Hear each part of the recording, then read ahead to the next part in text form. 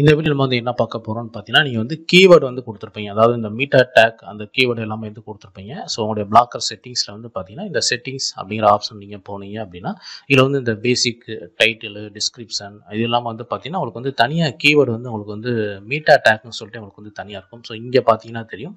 இந்த மீட்டா டேக்ன்னு சொல்லிட்டு நீங்க தனியா வந்து குடுத்திருப்பீங்க. ஸோ இது வந்து பார்த்தீங்கன்னா, உங்களுடைய எடிட் HTML நம்ம தீம் ஆப்ஷன் போயிட்டு எடிட் HTML போறோம் பார்த்தீங்களா? ஸோ அதுல போயிட்டு நீங்க வந்து எப்படி ஒரு கோடா வந்து குடுக்குறது, அதாவது ஜாவாஸ்கிரிப்ட் கோட் மாதிரி நீங்க எப்படி இந்த எடிட் HTML போயிட்டு குடுக்குறது அப்படின்னு சொல்லிட்டு தான் இந்த வீடியோ நம்ம வந்து பார்க்க போறோம். அண்ட் இது வந்து பார்த்தீங்கன்னா, நீங்க வந்து உங்களுடைய செட்டிங்ஸ்ல நீங்க பண்ணிட்டீங்க. அதே மாதிரி உங்களுடைய தீமோட எடிட் HTML போயிட்டு எப்படி குடுக்குறது அப்படின்னு சொல்லிட்டு தான் நம்ம வந்து பார்க்க போறோம். இப்போ நான் வந்து பார்த்தீங்கன்னா, என்னுடைய பிளாக்கரோட மெயின் பேஜ் வரேன். ஸோ நான் வந்து ஒரு எக்ஸ்டென்ஷன் வந்து நான் வந்து இன்ஸ்டால் பண்ணியிருக்கேன். So SEO meetha in one click அப்படின்னு சொல்லிட்டு ஒரு எக்ஸ்டென்ஷன் வந்து நான் இன்ஸ்டால் வந்து பண்ணியிருக்கிறேன். இதை நான் கிளிக் பண்ணுறேன். இப்போ நான் இன்னும் அந்த கோடு வந்து நான் இன்ஸ்டால் பண்ணலை.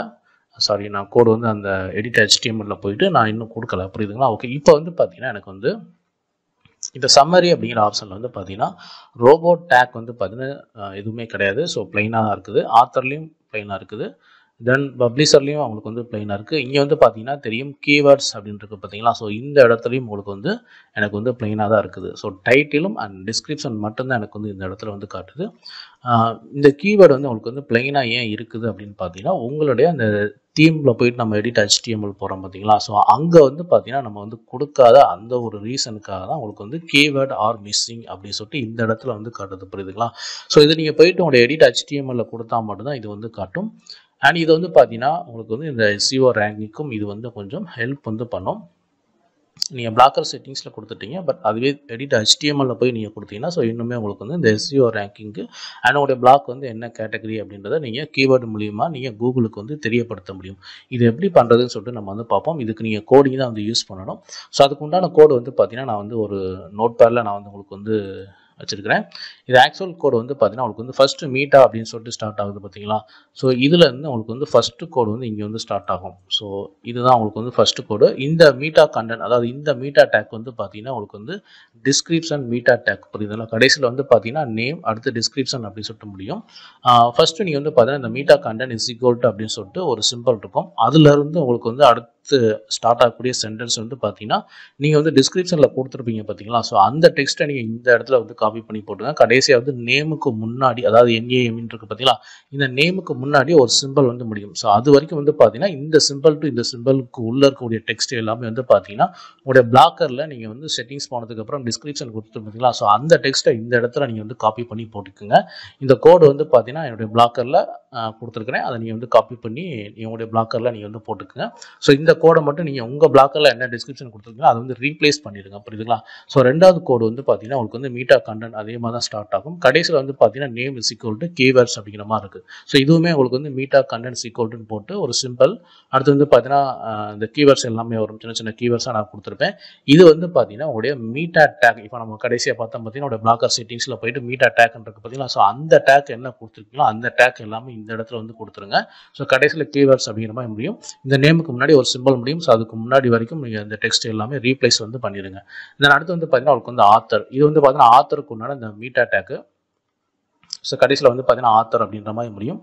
ஸோ இந்த கோடு, ஸோ இந்த சீரியல் நம்பர் 4 இருக்குது பார்த்தீங்கன்னா அந்த கோடு. ஸோ இதில் வந்து நான் தமிழ் பிளாக்கர்ஸ்னு கொடுத்துருக்கேன். நீங்கள் உங்களுடைய ஆத்தர் நேம் என்னவோ அதை நீங்கள் கொடுத்துங்க. தென் அடுத்து வந்து பார்த்தீங்கன்னா ஃபைனலாக மீட்டா கண்டென்ட் ஆல் ரோபோட் வந்து பார்த்தீங்கன்னா ஆல் அப்படிங்கிற மாதிரி வந்து கொடுத்துருப்பேன். இது வந்து டிஃபால்ட்டாகவே அப்படியே இருக்கட்டும். இதில் நீங்கள் எதுவும் சேஞ்சஸ் பண்ண தேவையில்லை. புரியுதுங்களா? ஸோ இந்த கோடை வந்து நான் வந்து என்னுடைய பிளாக்கரில் வந்து போஸ்ட்டாக நான் வந்து போட்டிருக்கேன். ஸோ இந்த போஸ்ட் நீங்கள் போனீங்க அப்படின்னா meetha take for blogger keywords அப்படின்னு சொல்லிட்டு இந்த போஸ்ட்டை நீங்கள் போனீங்க அப்படின்னா இந்த கோடு வந்து இருக்கும். ஒருவேளை இந்த வீடியோ ஃபியூச்சரில் நீங்கள் பார்க்குறீங்க அப்படின்னா சர்ச்சில் போயிட்டு meetha take for blogger keywords அப்படின்னு சர்ச் பண்ணிங்கன்னா இந்த போஸ்ட் வந்து வரும். ஓப்பன் பண்ணிவிட்டு கீழே வந்து உங்களுக்கு வந்து பேக்ரவுண்ட் வந்து இந்த ரெட் கலரில், சாரி இந்த எல்லோ கலரில் இருக்குது பார்த்தீங்களா? ஸோ இதுதான் வந்து உங்களுக்கு வந்து கோடு. எல்லோ கலரில் இருக்கிறது தான் உங்களுக்கு வந்து கோடு. இதை வந்து அப்படியே நீங்கள் வந்து காப்பி பண்ணிக்கிங்க. ஸோ டோட்டலாக நீங்கள் வந்து காப்பி பண்ணதுக்கப்புறம் வந்து பார்த்தீங்கன்னா இந்த ரீப்ளேஸ் நான் சொன்ன வேர்ட்ஸ் எல்லாமே ரீப்ளேஸ் பண்ணிக்கிங்க. உங்கள் பிளாக்கரில் என்ன கொடுத்துருக்கீங்களோ அதுக்கேற்ற மாதிரி ரீப்ளேஸ் பண்ணிக்கிங்க. ஸோ இந்த கோடை காப்பி பண்ணிவிட்டு, ஸோ நான் ஆல்ரெடி வந்து நான் எல்லாம் சேஞ்ச் பண்ணி வச்சிருக்கிறதுனால நான் வந்து இதை நான் அப்படியே காப்பி பண்ணிக்கிறேன். காப்பி பண்ணிவிட்டு இதை நீங்கள் எங்கே போய் கொடுக்கணும் அப்படின்னு பார்த்தீங்கன்னா தீம் அப்படிங்கிற ஒரு ஆப்ஷன் இருக்குது பார்த்தீங்களா? இந்த ஆப்ஷன் வந்து கிளிக் பண்ணுங்கள். ஸோ கிளிக் பண்ணதுக்கப்புறம் வந்து பார்த்தீங்கன்னா இதில் வந்து எடிட் HTML இந்த 3 டாட் கியர் ஐக்கான் இருக்குது பார்த்தீங்கன்னா இதை கிளிக் பண்ணீங்க அப்படின்னா எடிட் HTML அப்படின்னு சொல்லிட்டு ஒரு ஆப்ஷன் வரும். ஸோ அதை நீங்கள் கிளிக் பண்ணீங்க அப்படின்னா உங்களுக்கு வந்து உங்களோட தீமோட எடிட் HTML பேஜ் வந்து ஓப்பன் ஆகிடும். இதில் வந்து பார்த்தீங்கன்னா ஹெட் அப்படிங்கிற கோட் இருக்குது பார்த்தீங்களா. ஸோ அதுக்கு கீழே ஒரு டபுள் என்ட்ரு கொடுத்துட்டு அந்த கோடை வந்து அப்படியே பேஸ்ட் பண்ணிடுங்க. ஸோ பேஸ்ட் பண்ணுறதுக்கு முன்னாடி இந்த கீவேர்ட்ஸு டிஸ்கிரிப்ஷன் எல்லாமே ரீப்ளேஸ் பண்ணிக்கிங்க, ஆத்தர் நேம் ரீப்ளேஸ் பண்ணிக்கிங்க. ஸோ பண்ணிவிட்டு இப்போ நான் வந்து சேவ் கொடுத்துறேன். இப்போ நம்ம தீம் வந்து நம்ம கோடு வந்து சேவ் ஆயிடுச்சு. ஸோ அகெயின் வந்து என்னுடைய பிளாக்கரை நான் வந்து ரிஃப்ரெஷ் பண்ணிக்கிறேன். ரிஃப்ரெஷ் பண்ணிவிட்டு இப்போ நம்ம வந்து செக் பண்ணி பார்ப்போம். So SEO meetha take in one click அப்படின்னு சொல்லிட்டு இந்த எக்ஸ்டென்ஷனை நான் வந்து மறுபடியும் வந்து கிளிக் பண்ணுறேன்.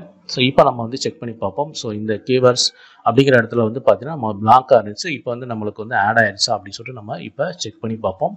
ஸோ லோடிங்கில் இருக்குது. ஓகே, இப்போ வந்து பார்த்தீங்கன்னா நம்மளுக்கு வந்து டிஸ்கிரிப்ஷன் வந்து இந்த இடத்துல வந்து இருக்குது பார்த்தீங்களா. அது கீழே வந்து பாருங்கள், இதுக்கு முன்னாடி கீவேர்டு வந்து மிஸ்ஸிங் அப்படின்ற மாதிரி வந்து காட்டுச்சு. பட் இப்போ வந்து பார்த்தீங்கன்னா கீவேர்டு உங்களுக்கு வந்து காட்டுது, புரியுதுங்களா. ஸோ இந்த ரோபோட் டெக்கில் வந்து பாருங்கள் ஆல் அப்படின்றது. ஸோ ஆத்தர் அப்படிங்கிற இடத்துல வந்து பார்த்தீங்கன்னா பிளாக்கர்ஸ், தமிழ் பிளாக்கர்ஸ் அப்படின்ற மாதிரி இருக்குது. ஸோ இந்த மாதிரி நீங்களுமே வந்து சேஞ்ச் பண்ணிக்க முடியும். ஸோ இந்த மாதிரி எடிட் HTML போயிட்டு கூட உங்களுடைய கீவேர்ட்ஸ் அண்ட் டிஸ்கிரிப்ஷன் நீங்கள் வந்து கொடுத்துக்க முடியும். நீங்கள் உங்களுடைய பிளாக்கரில் பேசிக் செட்டிங்ஸில் பண்ணுறது அது ஒரு செட்டிங்ஸு. இதே மாதிரி நீங்கள் எடிட் HTML தீமில் டைரெக்டாக போயிட்டு உங்களுடைய கீவேர்ட்ஸ் நீங்கள் கொடுக்குறது மூலிமா பார்த்தீங்கன்னா அதுவுமே இன்னும் கொஞ்சம் SEO ரேங்கிங் கொஞ்சம் பூஸ்டப் பண்ணுற மாதிரி இருக்கும். ஸோ தாராளமாக இந்த கோடு நீங்கள் யூஸ் பண்ணி பண்ணுறவங்க வந்து பண்ணிக்கிங்க. இந்த கோடு நம்முடைய பிளாக்கரில் இந்த போஸ்ட்டில் வந்து இருக்குது, யூஸ் பண்ணுறவங்க வந்து யூஸ் பண்ணிக்கிங்க. ஸோ இந்த வீடியோ பிடிச்சிருந்தால் லைக் பண்ணுங்கள், ஷேர் பண்ணுங்கள். ஸோ நம்ம சேனலில் வந்து பார்த்தீங்கன்னா பிளாக்கர் சம்பந்தமான A to Z வீடியோஸ் வந்து போட்டுருக்கோம். ஸோ மறக்காம நம்ம சேனல் வந்து சப்ஸ்கிரைப் பண்ணி வச்சுங்க. தேங்க்யூ ஃபார் வாட்சிங்.